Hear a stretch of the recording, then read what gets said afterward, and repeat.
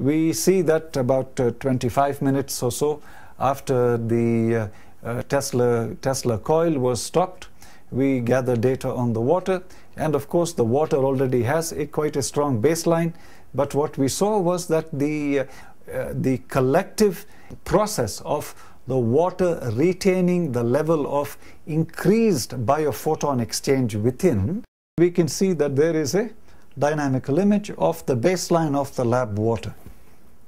You see that clearly? This is, and what we are actually now capturing is a continuous, what we call a dynamical image.